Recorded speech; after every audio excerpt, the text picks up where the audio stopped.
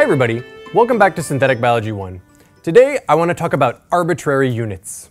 When you look through scientific papers, especially in this field, you see the term come up all the time.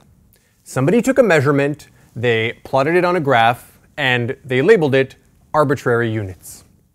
Now, I remember when I was first starting out, and I found this super confusing.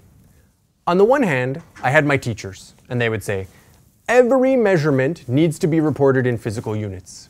If you don't indicate the units of measurement, then your data is worthless.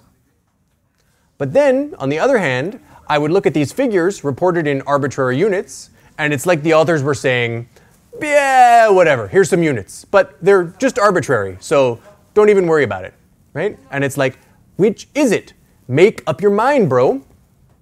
Well, it turns out that measurement units do matter, and they especially matter when they are arbitrary because it warns us about an important limitation on how we can interpret arbitrary units.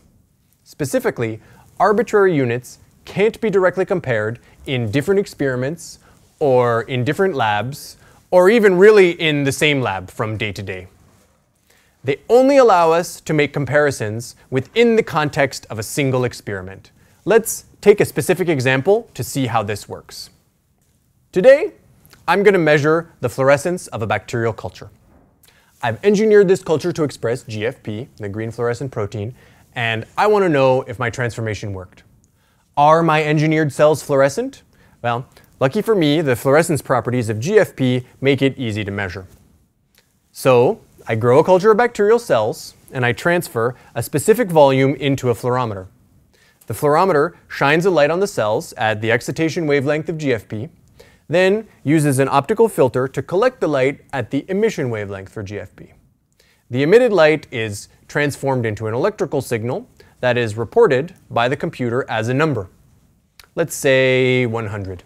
Is 100 a lot? Is it a little? Did my transformation work? Well, without more information, we have no way of knowing.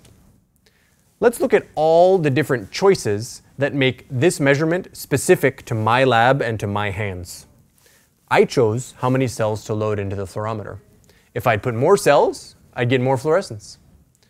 The fluorometer shines a light on the cells. This could be a strong light or a weak light, depending on the kind of machine that I bought. Then, the machine collects the light, and the internal circuits turn that light intensity into a number. But all that depends very specifically on how the machine was built. Now, I certainly don't know everything about how a fluorometer is engineered. But all of these little choices affect my measurement. 100, 1,000, 1 million, or if I give my cells to you and you repeat the measurement in your lab with different equipment, you're bound to get a different number. The number is arbitrary. What this means for us effectively is that no single measurement contains information. By itself, it's meaningless. But we can make our measurement meaningful again by establishing a point of comparison. Because I'm a super good scientist, I never forget to include a control.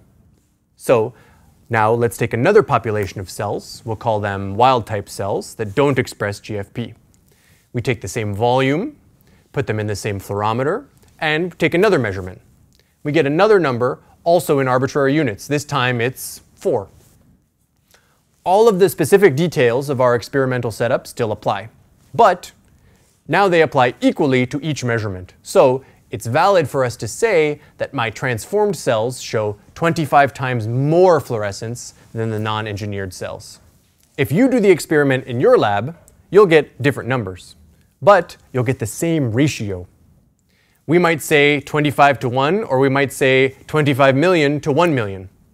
You should always keep this in mind when you see data reported in arbitrary units. Only the relative values are meaningful.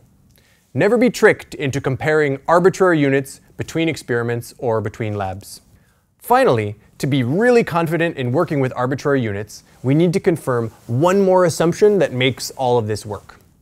Specifically, we need to be sure that 25 times more signal really means 25 times more fluorescence.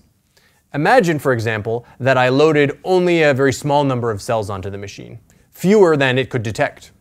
I might get a value of 0 for the experiment and 0 for the control. Or Imagine that I just cram that machine full of cells, enough to completely saturate the detector. I might get a value of 1,000 for the experiment and 999 for the control. We need to be working in a sweet spot where the machine is sensitive but not saturated. A place where 25 times the fluorescence really means 25 times the signal. We call this sweet spot the linear range, and we'll want to know it for almost any equipment that we use to make measurements. For a fluorometer, for example, we can find this range by loading a standard fluorescent molecule at known concentrations. Eventually, doubling the concentration of the molecule will stop doubling the fluorescence readings. That's how we know we've left the linear range and that comparisons using arbitrary units are no longer valid. Arbitrary units are a useful way to report data, like fluorescence data, that can easily vary between labs and between instruments. It's still perfectly valid to compare the measurements within a single controlled experiment, and it doesn't require that every lab on Earth buy exactly the same equipment and work in exactly the same way. Just remember, don't be impressed if you see someone measured 9,000 arbitrary units, because it could just as easily be 10. And don't expect the arbitrary units that you measure to match with numbers that come from someone else. When it comes to arbitrary units, you just do you. And you remember, until next time, you are special.